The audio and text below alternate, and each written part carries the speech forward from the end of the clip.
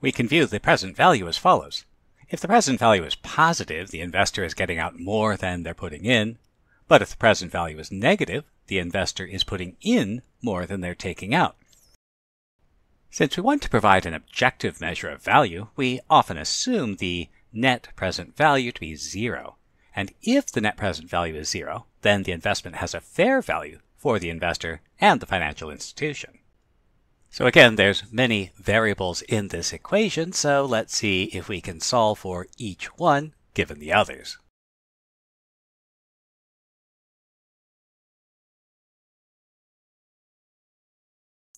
For example, suppose you deposit $1,000 now and $1,000 next year to get a payout of $2,500 in 2 years.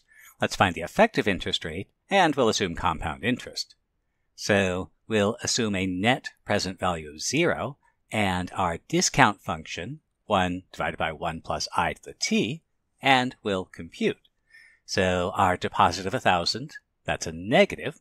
Our deposit of $1,000 at time 1, that's negative 1,000 V1, and our withdrawal payout of $2,500 at time 2, that's 2,500 V of 2.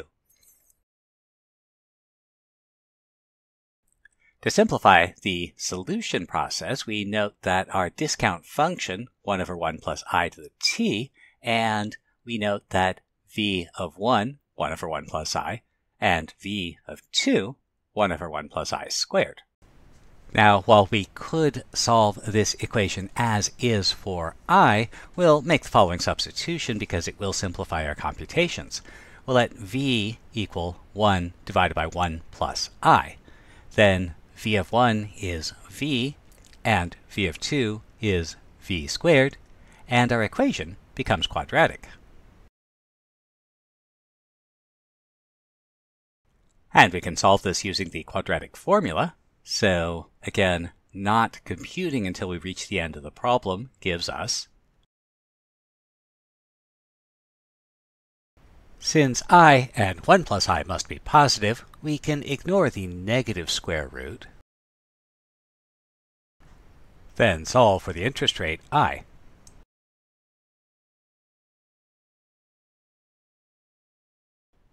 And so our interest rate works out to be 15.83% effective.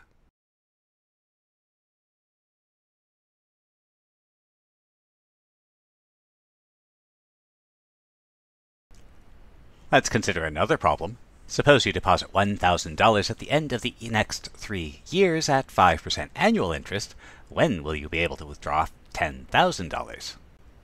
So there are transactions of minus 1,000 at t equals 1, 2, and 3, because they're deposits and they represent money going away from you, and 10,000 at time t, which we don't know, so the equation for net present value is,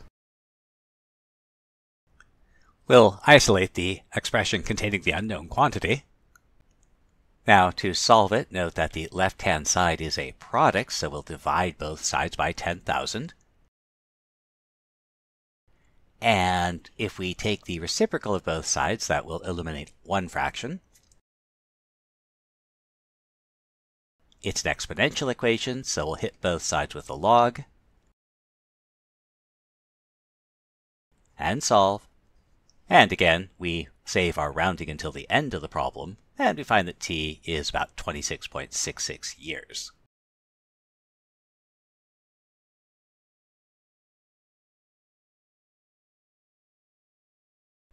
So let's see if this is a plausible answer.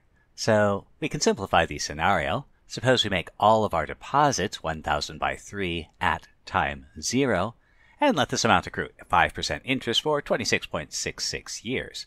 And our total amount will be, or a little over $11,000, which is consistent with the withdrawal of $10,000. Now, since the scenario assumed all deposits were made at the start, it overestimated the balance. So if we assume all deposits are made at t equals 2, then the interest would accumulate for 24.66 years, and the amount would be, or a little over $99.99, which is again consistent with the $10,000 withdrawal. So that 26.66 years seems to be a reasonable solution.